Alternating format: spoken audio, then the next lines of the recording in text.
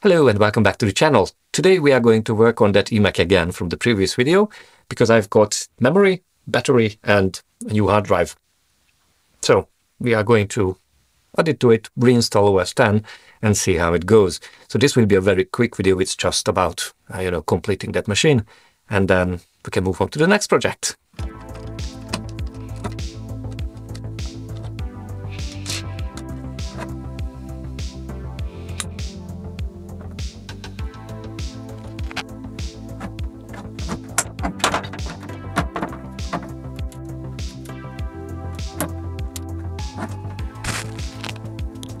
So we're going to start with removing the battery from the machine. So that's not going to be too hard because it's located here. So we just need to go in and take this guy out. Easier said than done. Right, so let's see how much voltage this battery has in it. No power at all, none whatsoever. Okay, so we should be fine with this one for a few years. For the second part, which is going to be again easy, we just remove the memory and we are going to put in the brand new. So one memory module up here.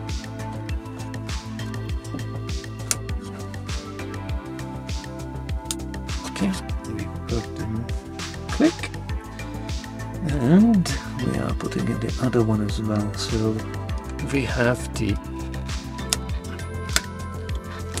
512 megabytes of RAM is now installed. So that's good. We've got a new battery and we've got the new RAM as well. So that should give us plenty of boost or power.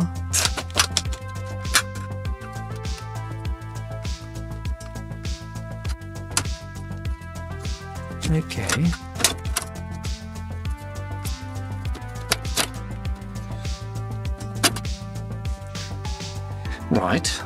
Right, a note to myself for future videos. If you are recording it with your camera, then check the record time, because what happened here, I did run out of the 20-minute limit and I don't have any footage of me disassembling the eMac and replacing the hard drive. I am really sorry and I will do better next time. Later that same evening. So here goes nothing. I've done all the internal upgrades. I need to find the OS X CD. Yeah, I have no idea how to eject it actually. Anyway, we'll try to turn it on. Let's hope it doesn't blow up. I mean, why would it, right?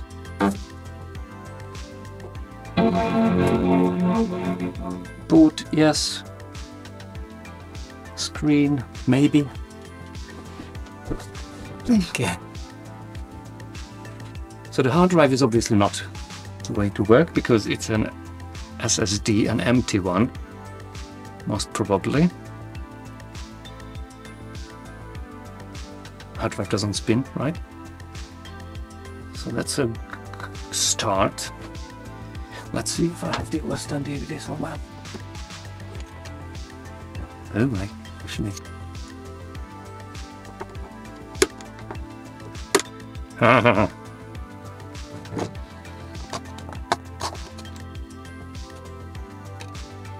little longer than a few minutes later.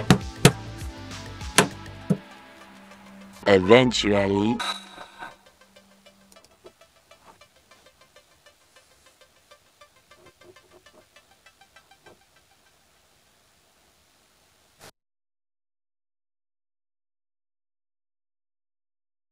So the issue is that Leopard requires a faster CPU, at least 890 MHz, while our current CPU speed in this eMac is 700 MHz. Now, theoretically, we could overclock the CPU to run on 900 MHz, which is above the threshold required, or we could forget Leopard and install Tiger, which is probably the best option. But I don't want to make this decision right now, so I'm going to create a poll on YouTube and ask the people what they think.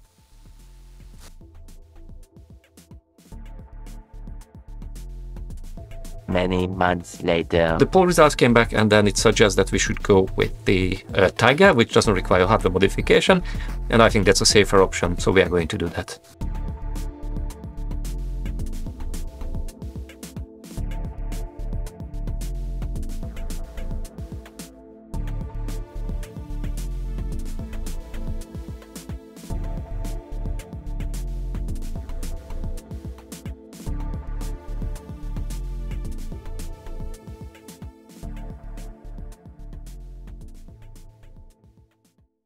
It seems it registered the 512 megabytes of RAM,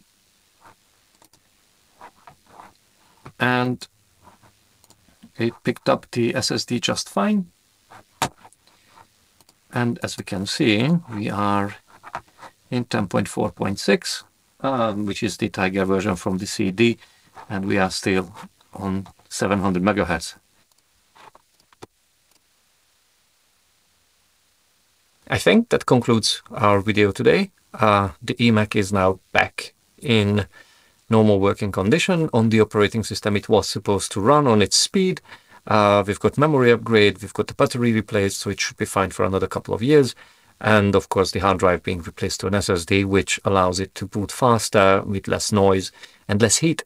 Because I think one of the biggest enemy of old electric circuits is heat. And although the CRT itself will generate enough and a lot of heat, we are still better to reduce whatever we can, and therefore the hard drive not spinning, not taking that much energy, it's less load on the power supply as well. So it's going to be better for the machine. Similarly to all the retro Macs, there is not much we can use this machine for. I mean, the operating system is outdated, applications are no longer developed, and the existing ones are doing not much. And of course the number of the games you can play on these machines are limited. That's today's episode. Thank you very much for watching, and see you next time.